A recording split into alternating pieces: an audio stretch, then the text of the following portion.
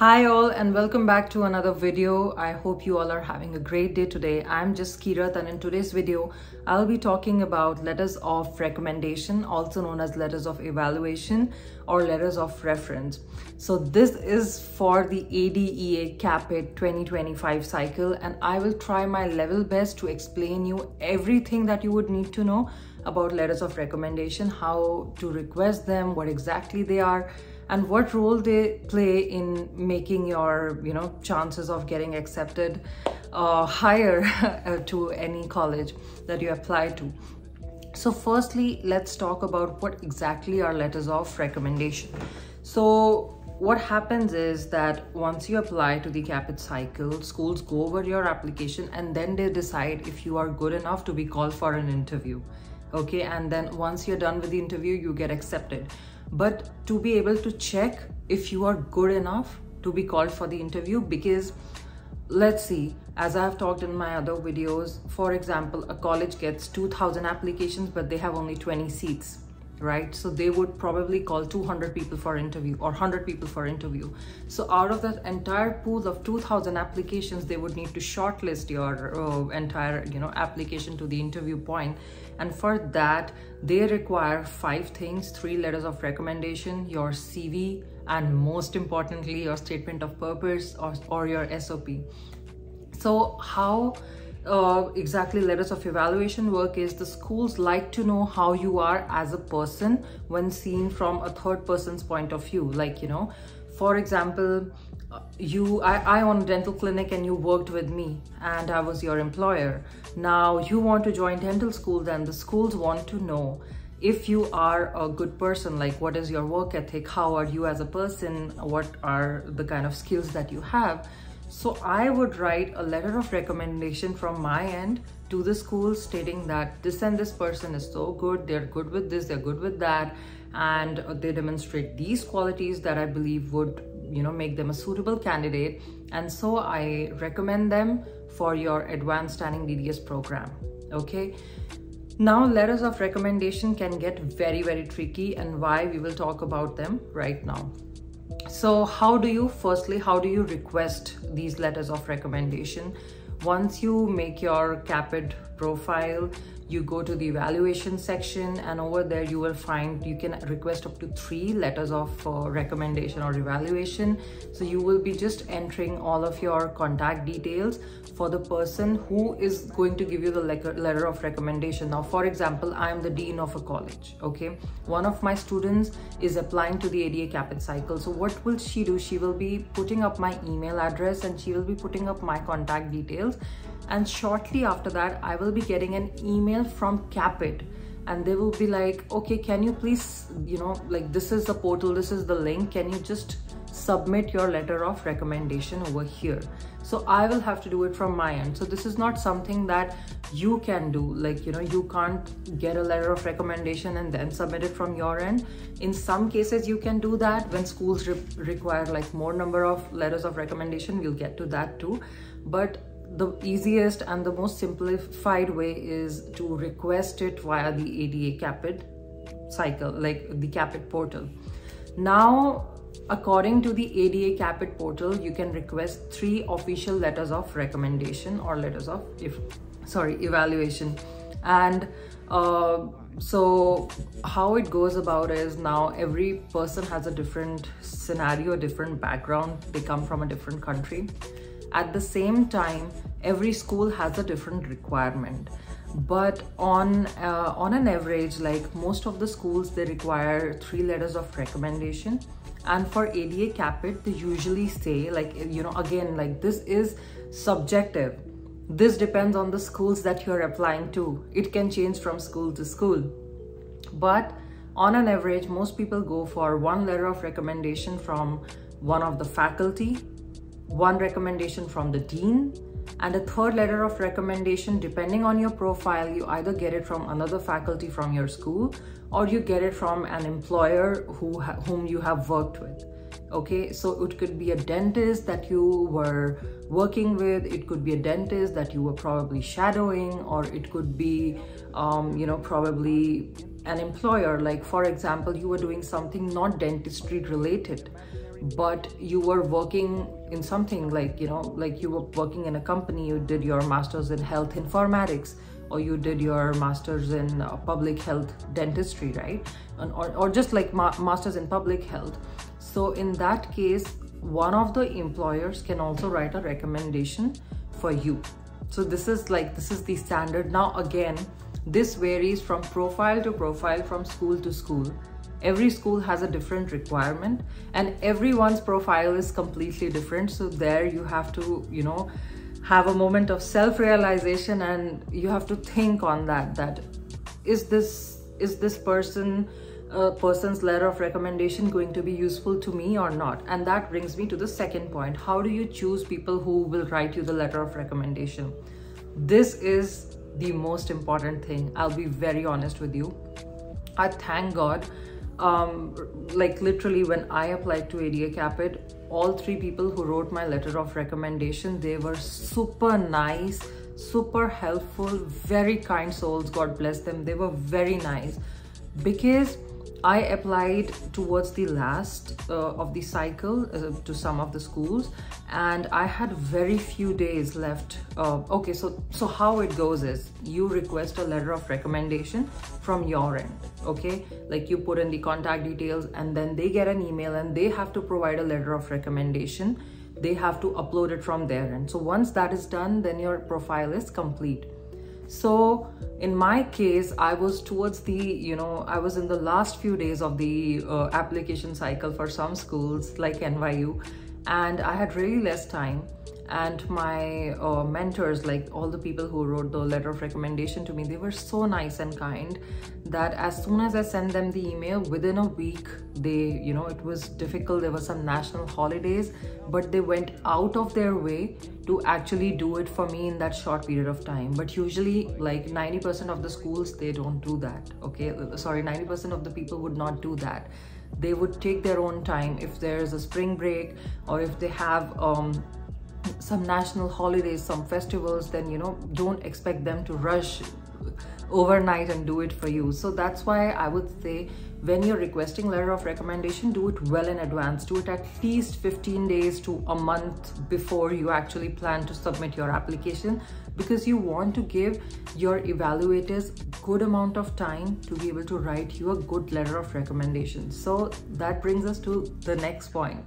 Choose people who would write the letter of recommendation to you very wisely. People whom you have had some kind of relation with, you have worked under them, they have guided you in something, or they have been super nice to you, they have taught you something really well, you have volunteered for them. People like that would be very kind and very nice, and they would be writing a good letter of recommendation for you, which is a very, very strong, very strong document. It is as strong as an SOP. Okay, I know a lot of people are not able to write their SOPs too, and they might have excellent profiles. Like, when you talk to those people, you're like, wow, she's such a nice person, but your statement of purpose should speak for you. And that is why it is a very, very crucial document.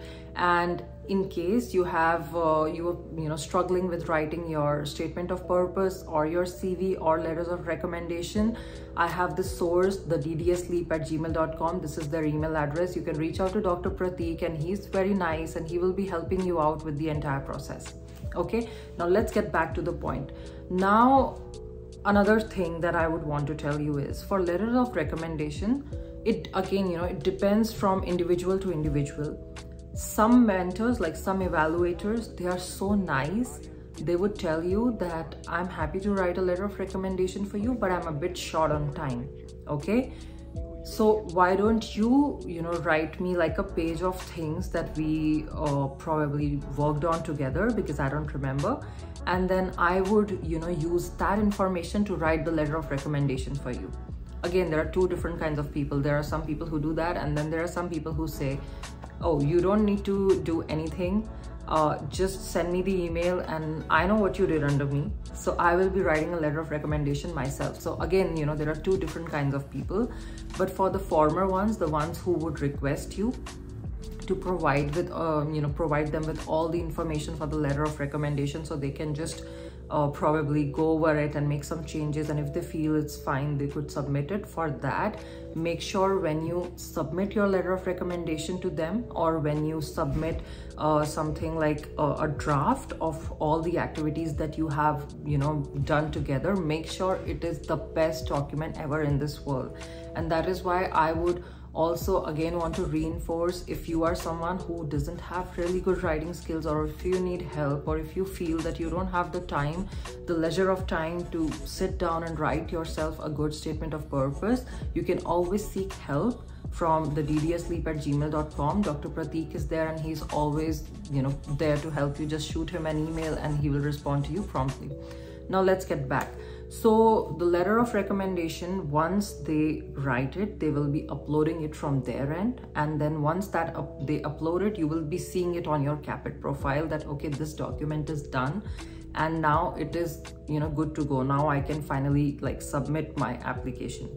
Now I had also received a lot of emails and so many DMs asking me for another quick question, and that was that some schools require more letters of recommendation than those 3. Okay, some schools have more requirements. So how do we go about that? Okay, so for that, the schools that require more letters of recommendation, on their CAAPID portal also, they would have an additional document, not document, but an additional option to upload a document. It would be called supporting documents or something. I don't know, schools change it from year to year, and also depends on the school. So you can always go to that option and upload an additional letter of recommendation. Now, for example, let's talk about Indiana University. Indiana University requires these 3 standard letters of recommendation that you upload for all schools. But apart from that, Indiana University also requires, I think if I'm not wrong, 1 or 2 more additional letters of recommendation from someone whom you have volunteered with, or I think for someone with whom you worked in an outreach or something like that. So for that, when you apply to Indiana University, on their application portal, you will see specific options to upload an additional letter of recommendation. So you can always go there and upload that. Okay, so in short, it is a very, very crucial document. Make sure the people who are writing your letter of recommendation, they write it well. You know them, they are only going to write good things about you. Don't take a letter of recommendation from someone you barely had any experience with, and they are probably not even willing to write your letter of recommendation, because if they delay it from their end, if they delay uploading the document from their end, it will delay your submission time. You'll have more, you'll not be able to submit it quickly. Okay, another question that I got, now I just glanced over my phone and I realized there was another question I got. How long should the letter of recommendation be? Well, it depends on the person who is writing the letter of recommendation and the amount of work you guys have done together. If it is just the dean of your college, you barely had any interaction with him or her over 5 years of your BDS, they probably don't even know your name. They just know you were a student, okay, yeah, she was a student. They don't know you properly. Or for example, this happens a lot of times. You have a certain dean, and then the dean retires or moves to a different college, and then you have a different dean while you need the letter of recommendation. So in that case, if the new dean, you barely had any experiences with them, you can stick to a page, and one page letter of recommendation. That is something that you can stick to, because if you don't have anything much to talk about, then you can only talk about standard things like she was a good student, she was attentive in class, and she was good with her clinical work, just things like that, nothing very specific. But if you're writing a letter of recommendation, if you're getting a letter of recommendation from someone you'd probably worked on a big thesis, like in your PhD or in your master's program, then it can be approximately 1 to 2 pages. Then that is something that how long it could be. It could be 1.5 or 1 to 2 pages. But again, one more important thing that I would want to reinforce here again and again is, Please do not use AI, do not use ChatGPT, or do not use all of these things to write your letter of recommendation. Once schools see it, every school receives around 2,000 applications. If your application, your CV, your SOP and your letter of recommendation, it mirrors to another candidate, you are automatically wasting all of the money that you're putting in towards your application, towards your TOEFL, towards your Inbde, everything, because it has high chances of getting rejected. So be very honest, don't lie, don't copy paste from places, don't use AI, because AI generates a very random, a very very monotonous kind of a letter of recommendation. Everyone would use that. Everyone who uses ChatGPT would get the same response. Okay, so schools will know that. So if you're not able to do it yourself, don't be afraid to ask for help, because asking for help and saving your 1 year of hard work and saving your $2,000, $3,000 that you contribute towards your application, your TOEFL, everything, it is much more worth it than wasting everything and having empty hands at the end of the cycle. So that being said, I hope you all have a great day. If there is anything else that you would want me to talk about or make a video on, please don't hesitate to comment it down below. I will get back to all of you. Reach out to me on Instagram if there is anything else, and I will see you guys in the next video. Bye-bye.